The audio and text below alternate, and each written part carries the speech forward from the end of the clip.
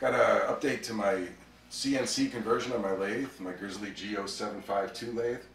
A couple of previous videos I went through the whole conversion, explaining the dual controls. I got a CNC running Mach 3, or Mach 4 rather, and an Arduino running the manual controls. So the hand wheels and the half nut and everything is running off an Arduino. And then I had another video that I added threading to it. In this one, the update is profiling. My goal here was I wanted to do simple chamfers and tapers without a taper attachment or without using the cross slide. Because I don't want to put that back on. It's kind of a weak point in the lathe. So, and the Arduino can certainly handle point-to-point operation with the two motors. So when I started this, it was just simply tapers and chamfers, and then I realized that the best approach is just to let the operator, through the control box here, choose a number of points, any number of points, and go step by step. So he can do chamfers, profiling, just simple profiling, even taking stock down. It'll just automate the operation, or tapers, of course. So I'll do the same as last time. I'll get up close to the work part and then go through the LCD and the operator input on how to choose all the points for the profile, and then I'll cut the part. So this is the part we're going to do a profile on. It's just a simple part. We're going to be doing this outline here.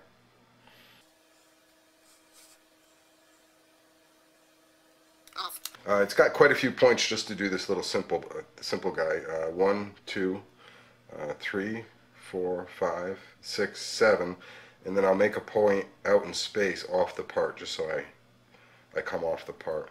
So 8 points total. I got some simple dimensions. I'll set the carriage to this 0 mark when I start, so I know where I am.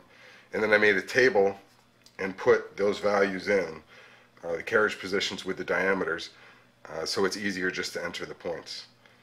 You'll see that it's not CNC, so you don't have any graphical display or anything. This is just with a LCD push button running an Arduino, so it's very simple. So a table will keep it straight in our minds as we're putting the points in where we are. You do have to think about the tool a little bit. What you're going to use to cut it, this is going to be, there's really no faces here, so I'm going to use a simple profiling tool. If it had faces, I mean, the tool is going to go exactly point to point, exactly where you want it to. So you have to watch that you're using the correct tool, left hand, right hand. For, if you have facing operations or something, you're going to have to use the correct tool, and sometimes do a couple of profile programs just to get the shape you want. I did the program originally just for chamfers and things, and simple profiles is fine, but you certainly would want to go to CNC if you had something complex. Then the program's telling you have to change tools, or you have a crash situation. In this, you have to think about it yourself. Alright, so we'll check the part up and see what happens here. Alright, so let's enter the inputs and see how this turns out. So the third button, long press, will enter the mode selection.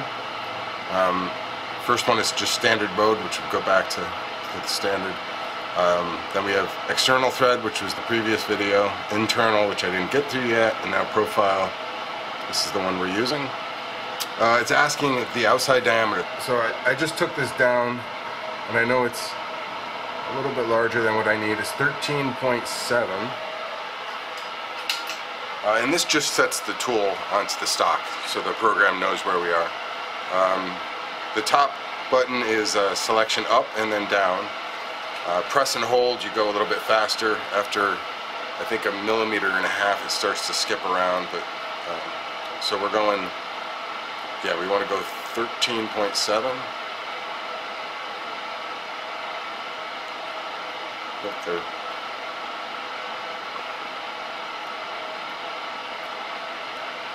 So we're going to accept that. It's asking to retract the tool, set the X retract position. and we just have to pull the tool back. If I pull it back less than a millimeter, it's going to say not okay. It's got to go at least a millimeter. We're going to pull it back a little bit more just so we can see it. Accept. Number of profile points. This piece has, well, it actually has 7 points, but we're going to enter 8. We're going to enter a last one that's just off the part. And direction of cut. We're going to go right away from the spindle. The other option is left into the spindle. We're going to choose right. And it's asking now for the number, the point numbers. So we have Z1 as our first point. We have to move the carriage to the position. So this point is at 34 millimeters in the Z. And then we choose the diameter with the controls, again with the buttons. And this diameter is going to be at 13 millimeters. Okay, so we'll accept. Point number 2 is at 30 millimeters position. Yes, here's the resolution of the Z-axis. It's about 12 microns, so I won't be able to hit 30 exact. And that diameter is also 13, so that's just a straight profile there. Point 3, 20 is the position. Again. And the diameter here is 8. Your single press is just by microns, and then you press and hold and you start to jump by hundreds of microns. After 1.5 millimeters it goes by millimeters. Okay, so point 3, 20 and 8.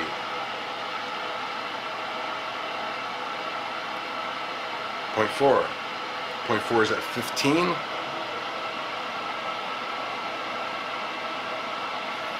And 8, diameter of 8.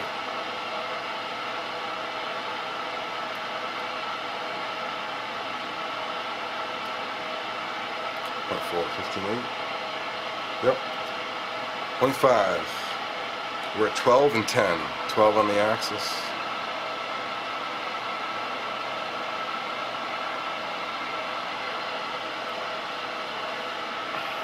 And diameter of 10.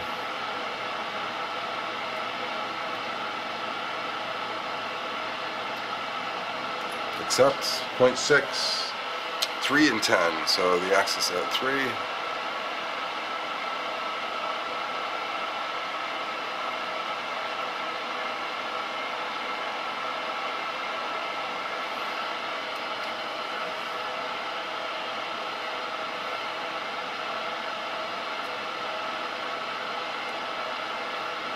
And 10.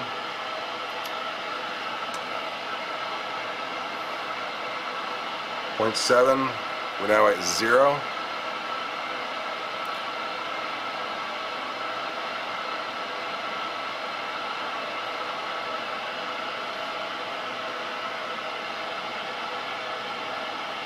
And diameter of 4.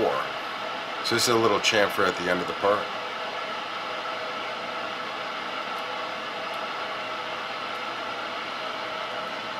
And now this last point is just simply off the end of the part. So I just want to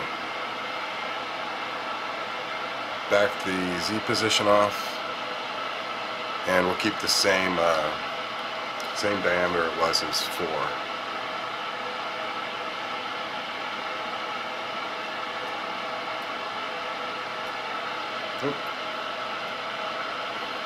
Okay, so our points are entered.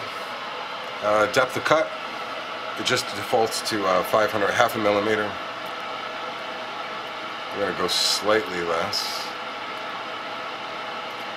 And 7 for a finish cut. So we're going to accept this. And I'm going to adjust the speed on my own, but you can set the speed here. I'm just going to hit enter, accept this. Maybe, yeah, there we go. Okay, so it's telling you now the profile's ready. Engage the half nut. So we'll start it up. adjust the speed now.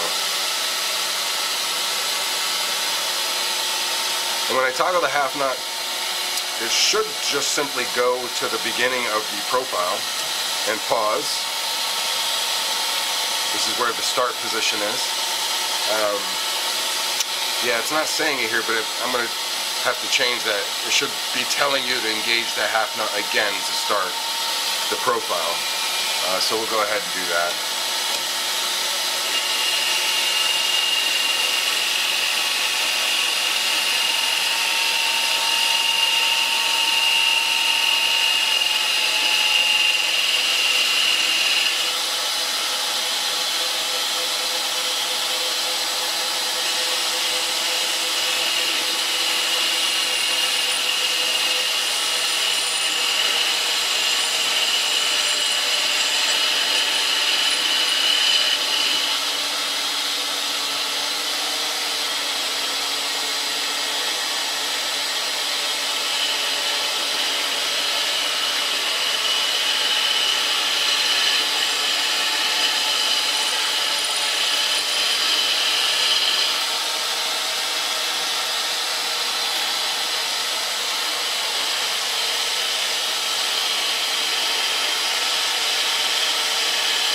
Not the best chip.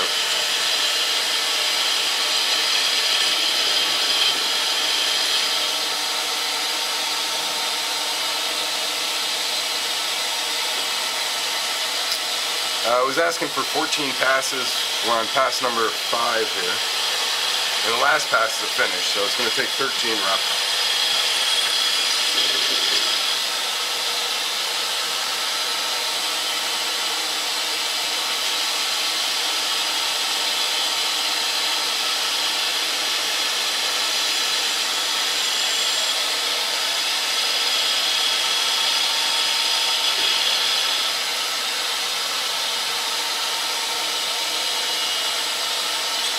Pass 7, so halfway.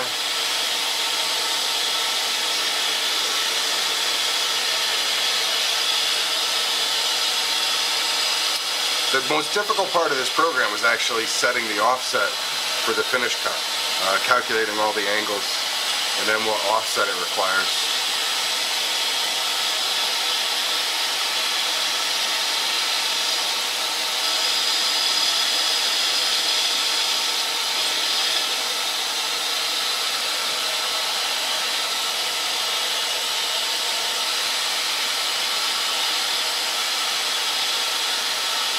Now it's gonna, even though it's finished the cut up on the top side, it will go in and just trace over the exact last cut until it's finished with the entire profile. I don't have any decision making that says, oh, I'm finished on this cut, so don't perform it anymore. It just makes the calculation, and if it's the same as the previous cut, it'll just retrace it.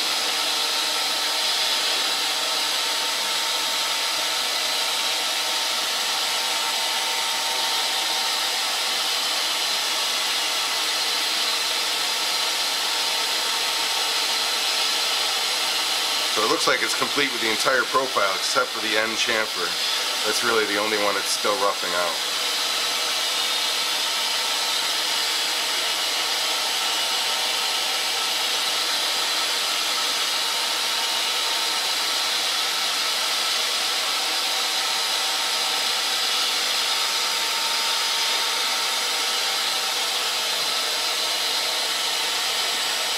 Alright, looks like this is the last rough cut.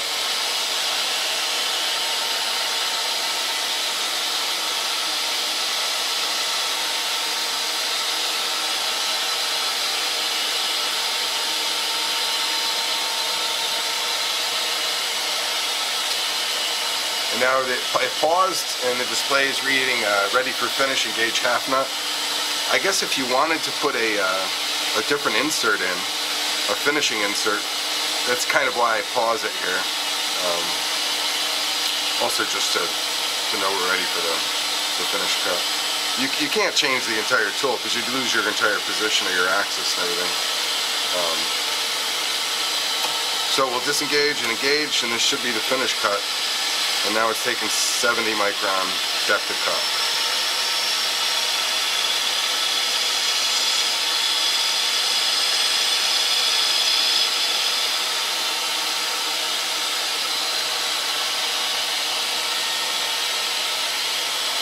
you have it.